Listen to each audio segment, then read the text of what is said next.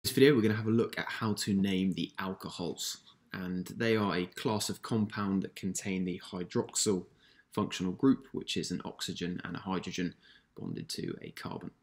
When naming the alcohols, what we need to remember is that the suffix or the end of the name is going to be changed to anol. And for reference, let's include that small table of our stem names, which relates to the number of carbons in the main chain of the compound. So let's take a look at some examples. Right, there's my hydroxyl group on the right hand side, so it's definitely going to be an alcohol. So the first thing we need to do is count the number of carbons in the main chain. In this case it's 1, 2.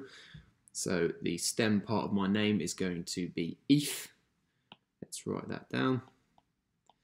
And because it's an alcohol, it's going to end with anol. So in this case, it's going to be ethanol. Now you notice we haven't put any numbers in here. If I were to number my carbons, I would put 1 and 2 so that my OH is on the first carbon. So technically, I could put ethan1ol. However, if the hydroxide was on the other side of my molecule, I would label that number carbon 1. And it would be exactly the same thing. So for that reason, we technically don't need any numbers in this case. Let's have a look at a second example. Again, there's my hydroxyl functional group sticking off the side. I haven't showed the bond between the oxygen and the hydrogen just to keep things a bit neater. So let's first count the number of carbons in the main chain there. I've got 1, 2, 3, 4. So the stem part of my name is going to be bute. So let's write that down. I've got bute. Now, instead of putting anol on the end directly, because that hydroxide, which currently is there, could also be on an end carbon, we're going to need to put a little bit more detail about specifically where that hydroxyl group is.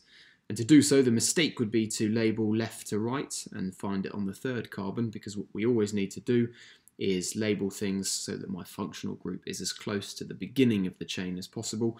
So I'm going to label them from right to left, 1, 2, 3, 4. In that case, it's on the second carbon. So what I'm going to do is I'm going to put butan, and then 2 for the second carbon, ol. Butan 2ol. Third example. Okay, we've got a bit of a side chain sticking off here. So let's first of all identify my main carbon chain, which includes the functional group. Let's go 1, 2, 3. So the stem part of my name is going to be prop. So I would expect to see that prop. And specifically, to give a bit more information on where that OH is, because I've got 3 different carbons, let's label the first one number 1, 2, 3. So again, I've done it right to left so that my OH is the beginning of my chain and not the end of it. So that would be propan1ol. However, the extra bit that we need to take into account here is there is a CH3 group or a methyl group sticking off the second carbon. So whenever there's an alkyl group, like this methyl group, that's going to go at the front of the name. So I'm going to put 2-methyl propan1ol. Example number 4, slightly tricky looking one again. Let's first of all identify my main carbon chain. A common mistake here would be to go 1, 2, 3 carbons. Actually, if I go back and count again, I want to find the longest line of carbons. It doesn't have to be in a straight line. So I could go 1, 2, 3, 4. 4 is going to give me the stem name of bute. So let's put bute. Which carbon is it on? Well, if I label my carbons with that as number 1, 2, 3, 4, that's going to keep my OH group on carbon number 1. If I did it the other way around, it would be on carbon number 4, but we always want to keep those numbers as small as possible, so I'm going to label it from left to right. So we've got butan1ol, and then what's the extra bit we need to make sure to include? Well, I've got, again, a methyl group sticking off my second carbon in the chain, so this is going to be 2-methyl butan1ol. Final example, slightly more complex. Why is it complex? Well, this time I've got a hydroxyl group. I've got 2 hydroxyl groups, one on either carbon.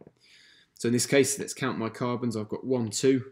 Doesn't matter which way round I number them because it's a symmetrical molecule. So let's just go left to right, 1 and 2. So in this case, it's going to be, what's the stem name? Well, it's 2 carbons, so it's going to be eth. So I'm going to have ethan, and then I want to indicate where both of those hydroxyl functional groups are.